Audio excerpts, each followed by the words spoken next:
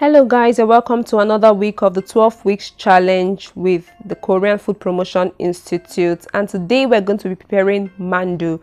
Mandu is a Korean dumpling. It's one of the challenging meals that we're given, and is made up of flour and vegetables.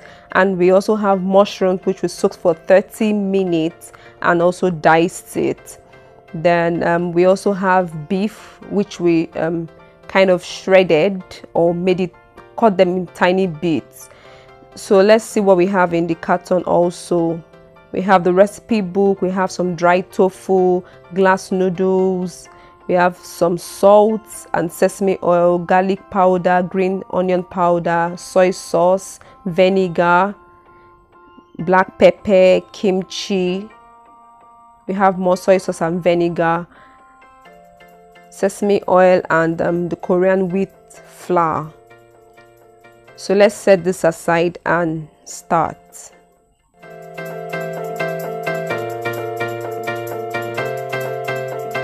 So guys, we're starting with the flour, setting aside 3 tablespoons for kneading, and we're going to use about 6.5 to 7 tablespoons of water to knead. And we're just going to add the water gradually so that we don't have the dough too soft and we have a good consistency. You have to be careful here not to have lumps, so you need to knead the dough very well.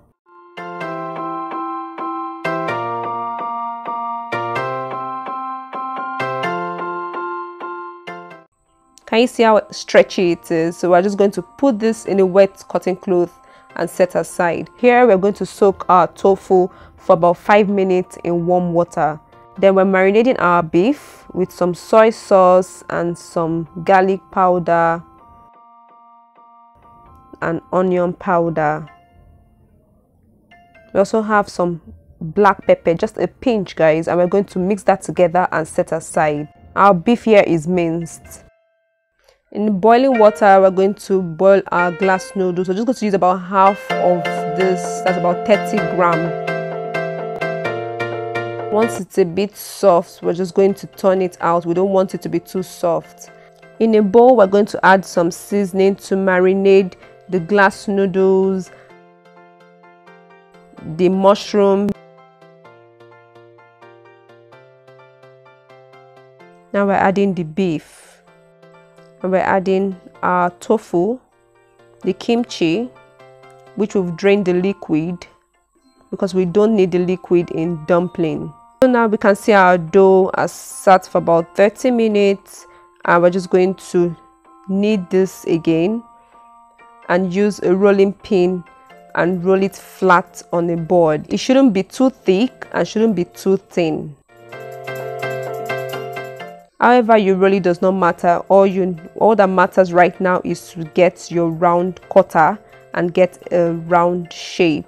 Here we have our flour, and we're just going to put some water around the edges and put in our mixture, our dumpling mixture. And we're just going to seal the mouth to form like a half moon shape. The water is going to help seal the mouth. We'll do the same thing again.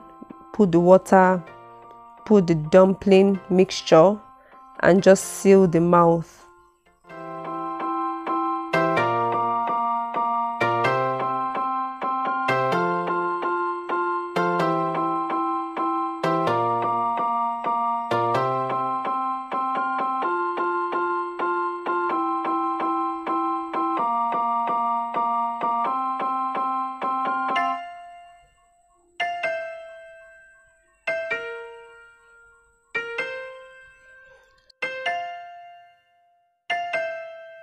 So you can see that there are some spaces so that they don't join together. So we're using a steamer guys to steam the dumpling for about 20 minutes. Guys, this has steamed for 20 minutes. Can we see it's now solid? And we have our dumpling guys, and we're going to make this sauce made of soy sauce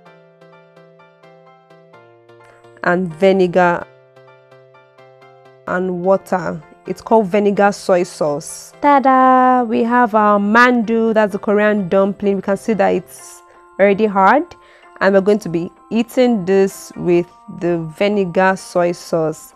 Guys, I'm sure you like what you see. This is really nice.